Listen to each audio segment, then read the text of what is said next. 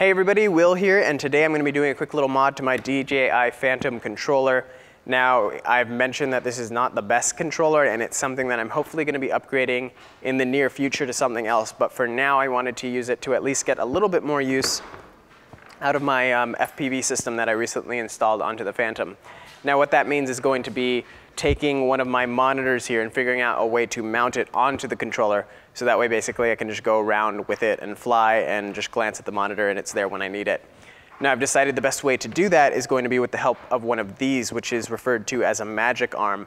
Now they come with these sort of devices a lot, and also you can buy them separately, but they've got this big knob here in the middle, and on either end they have a pair of, or a single 1/4 inch thread mount, and you basically attach it to two devices and articulate it however you want, and when you're happy with it, you just tighten this big knob in the middle and it holds the two devices firmly in place. And basically all we're going to do is install a 1/4 inch thread mount into the underside of this device, and that should be about it.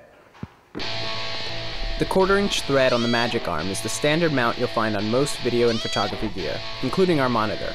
But there's no way the plastic housing on the Phantom controller is going to be able to support such a rig. Which means first, I'll be adding the thread to a small piece of metal, and then mounting the metal to the back side of the controller. For this I grabbed a scrap piece of 1 inch by 0.2 inch stainless steel bar. Standard carbon steel would also work, but aluminum should be avoided as the threads would be easier to strip. Otherwise, the only special tools we'll need will be the 1/4 inch 20 UNC Tap and corresponding drill bit. First, remove the 4 screws on the back of the controller and pull it apart.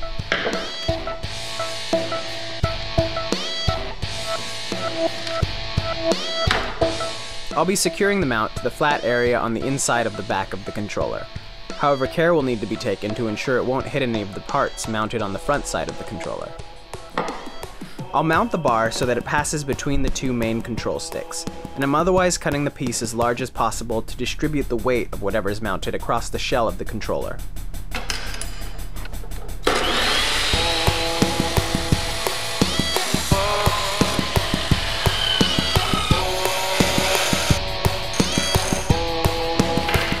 To mount the plate to the inside of the controller, I'll use 4 small screws, first drilling holes in each corner of the freshly cut plate for them to pass through.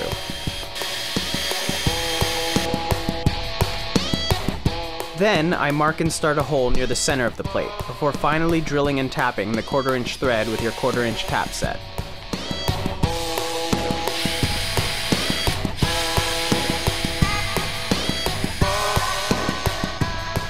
Be sure to use tapping or cutting oil, and once you get a bite, spin the tap backwards slightly with every clockwise turn to dislodge the shavings and prevent your tap from breaking.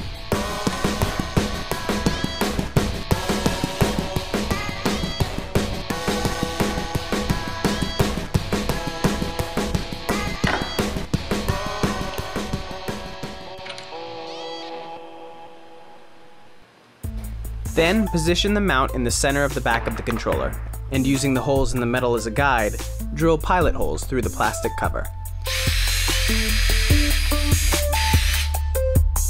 Then enlarge the outer holes to accommodate the machine screws, and the center hole on the controller to be a bit larger than the tapped center hole on the plate.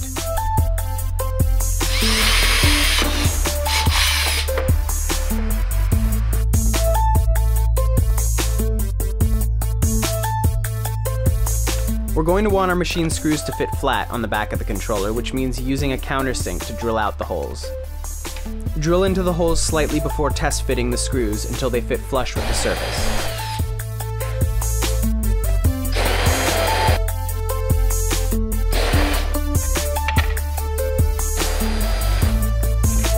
Then install the machine screws and tighten them into place, before finally reassembling the two halves of the controller.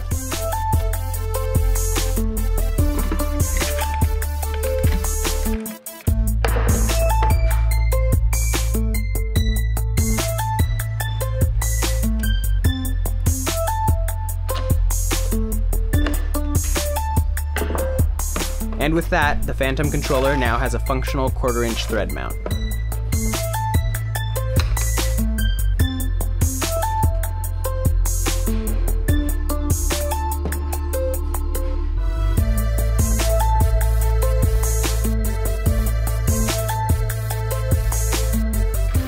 Despite the fact that my monitor wasn't built to be particularly lightweight, the arms seemed to be supporting it firmly in place.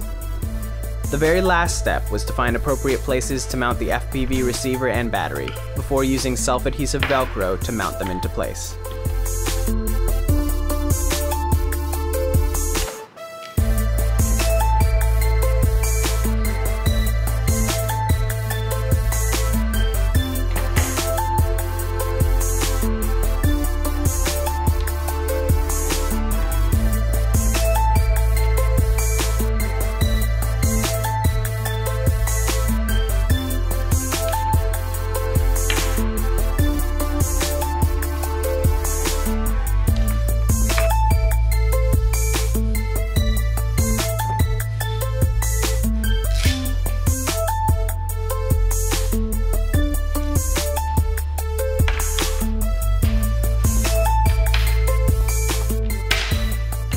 Alright, this is my quick and dirty Phantom controller monitor mod. As you can see, it's on here really good. Everything's just being held on by the Velcro, and the arm is doing a great job, and it's very stable. I can move it around and control the Phantom and get a great video feed going. Right now I got some video coming in from the GoPro on the Phantom.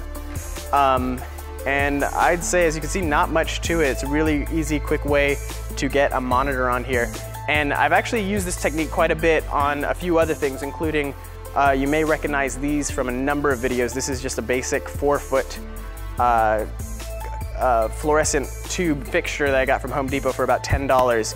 And on the back here, it's got the exact same sort of thing going on, this little plate that I just cut out and tapped a 1/4-inch thread in it, and then distributed the weight with a couple other screws. Right now it's just got one of these light stand adapters in here, which has a 1/4 inch on one side, a 3/8 inch on the other, and then it just goes into any light stand. So a really great technique if you're into DIY filmmaking of any sort.